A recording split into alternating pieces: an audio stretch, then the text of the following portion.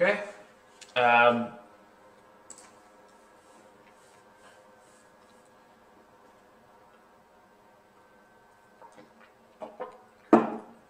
Okay, so we've got a solid disk rotating without slipping on a plane with some velocity v, and it wants to know A and B. So what is VA and VB? Okay, so we're rolling without slipping, so we've got both our, and so we can kind of rationalize here. So here, this guy is actually going to be quite large, and this guy is going to be at an angle. The reason why I say that is because VA is going to be our center of mass velocity plus our rotational velocity. Actually, both VA and VB are going to be our center of mass velocity plus our rotational. Now, if we break these down, our rotational velocity is omega r,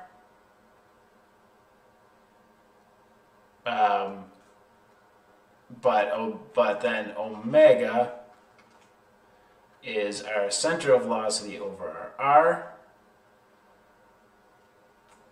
and so then that means that our VR is just our central velocity. Now at A, this is our VC times x hat, and our radial velocity is also VC times x hat, and so this just equals 2VC x hat. We're given in the question that's 4 meters per second, so it would be 2 times 4 meters per second, which equals 8 meters per second x hat. Now at point B, it's going to be our central velocity x hat plus our central velocity in the y hat direction. So that'll still be 4 meters per second x hat plus 4 meters per second y hat. And it asks, what is the speed? So our speed is our magnitude. So it'll be root 4 squared plus 4 squared, which is equal to the root of 32, which is 5.66 meters per second. And so our magnitude at A is just 8 meters per second. Okay, so checking through the solution here.